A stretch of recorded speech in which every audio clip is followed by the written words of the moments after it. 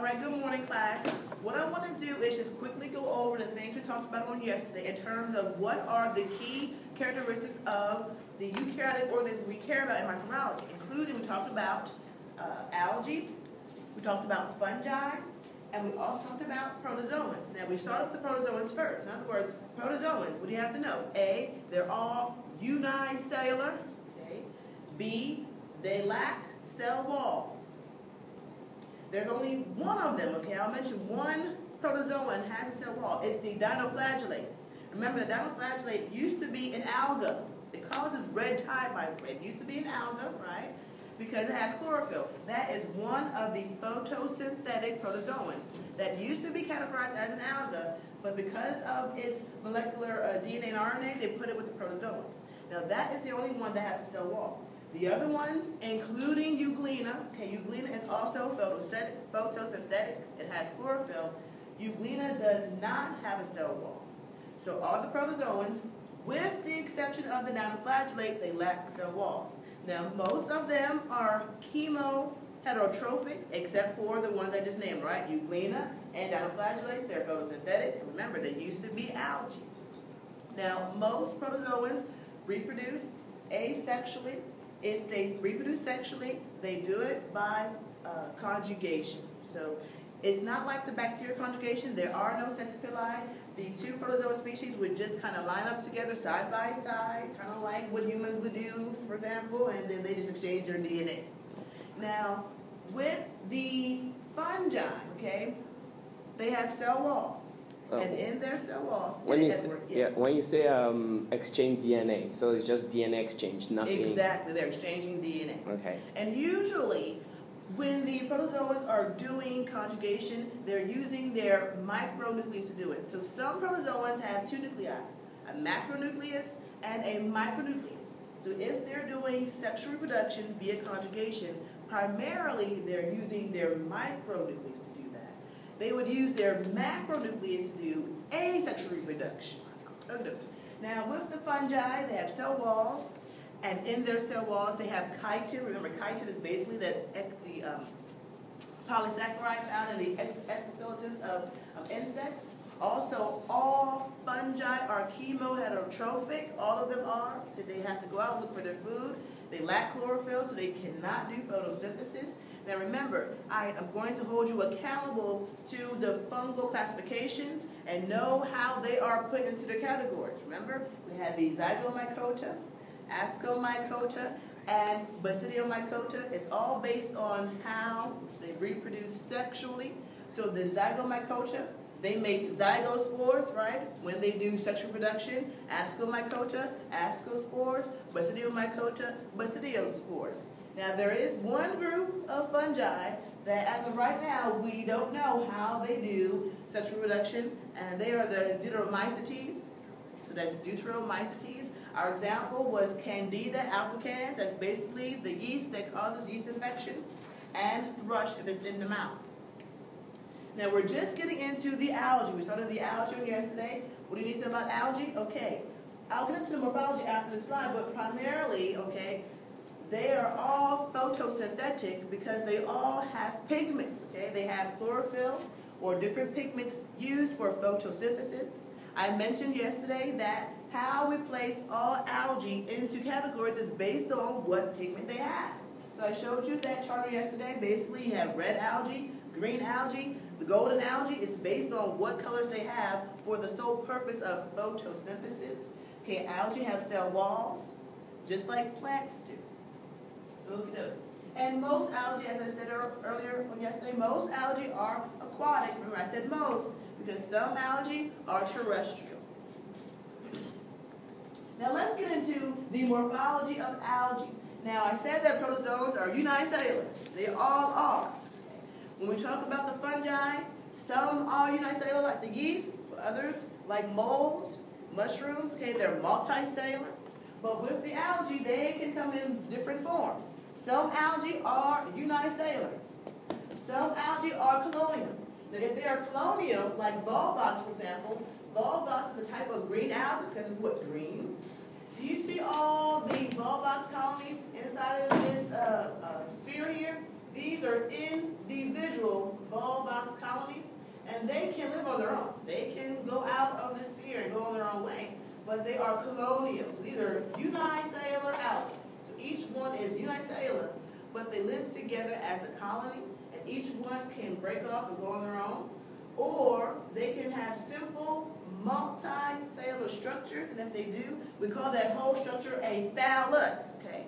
Now, thalli is just more than one. If we take a look at this red alga, because it looks red, it looks multicellular. In fact, it looks like a plant.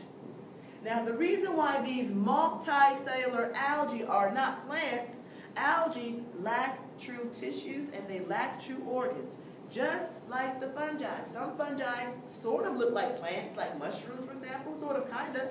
But just like with the mushrooms, which are fungi, just like with these multicellular algae, they lack true tissues, they lack true organs. In other words, they are multicellular. All these cells are the same, because in your tissues, you have different kind of cells. And this alga, all these cells are exactly the same. Now, in terms of how they reproduce, okay, algae have options. They can do sexual as well as asexual reproduction. Now, with the unicellular algae, for example, if they're doing asexual reproduction, all they're doing is mitosis followed by cytokinesis. I said earlier on yesterday that mitosis is what? For asexual reproduction. Now, if they do sexual reproduction, they are going to make gametes. Now, if they make gametes, each individual cell will just be the gametes. In other words, if you have a unicellular alga, it will be the gamete. It will find another unicellular alga, and when they fuse, right, they make your zygote. Now, usually with the algae, the adult form is usually haploid, which means when you make the diploid zygote, as a result of sexual reproduction, that zygote has to go through meiosis to what? Cut the chromosome number in half. Okay.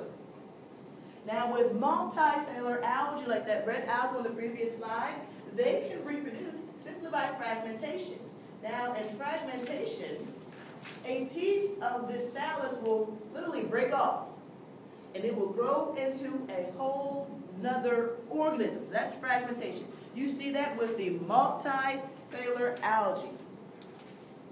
Now, the multicellular algae, they can also reproduce sexually with this term called alternation of generations. Now, it seems a bit confusing. What does this really mean, alternation of generations? That simply means that within that algal life cycle, they go through a haploid stage and a diploid stage. It's very similar to plants. Plants do the same thing. So in the plant life cycle, it goes through the haploid stage and then the diploid stage. Now, with these algae, the diploid stage would make the gametes. It would go through meiosis. It would make the gametes. The gametes then will be the haploid stage.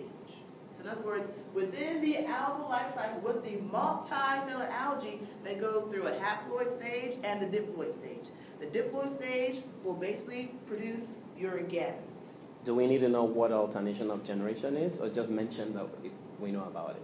You should just understand the concept. I'm not going to hold you to that in terms of the test. Just understand that that's one way that multicellular algae can reproduce. But I won't hold you to that. So gametes are made in a haploid stage. Gametes are made in the diploid stage. In other words, the diploid stage will go through meiosis to make the gametes. Now, in terms of how algae are classified, it's not settled, but basically all the algae are placed into groups based on their pigments. And I showed you this table on yesterday because that's really the take-home message I want you to get from that whole table.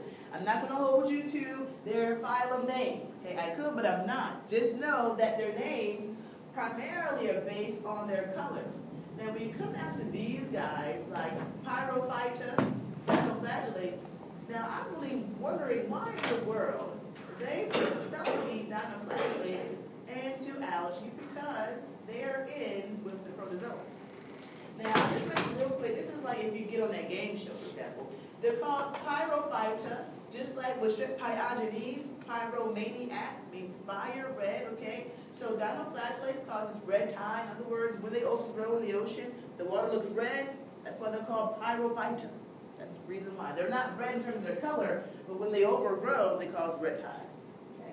And the euglenophite, again, they don't belong here, right? Because remember, they got put in with the protozoans. So these two guys, right, they got X out of algae, and they got placed with the protozoans.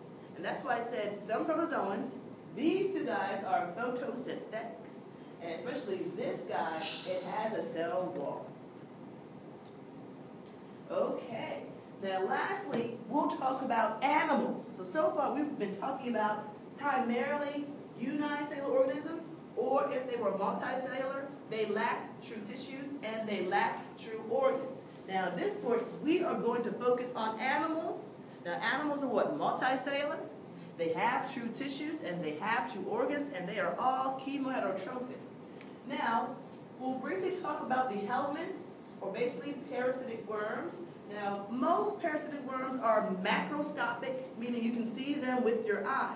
But we care about them in microbiology because how we detect whether or not you have an infection caused by a parasitic worm is basically either the eggs that they make in your stool or the larvae that come out of your stool. So that's what we care about. That's how we diagnose the disease. Usually the worms stay in your intestine. Usually they don't come out. Sometimes they do. It's scary if they do. Usually they stay in your intestine. The only way we know you're sick with the worm is basically look at your stool sample, look for eggs, or look for the larvae, the immature forms. Now, these arthropod vectors, these are animals that carry pathogens. We care about them a whole lot. Now, arthropod vectors, it basically means jointed leg, literally. So arthropod literally means jointed leg. So think about your arachnids and think about your insects. They have jointed legs. And we care about some of them because they can carry diseases. Now, mechanical vectors, they simply carry the disease. So for example, you don't like when flies land on your food because you know flies carry diseases. In other words, flies carry bacteria.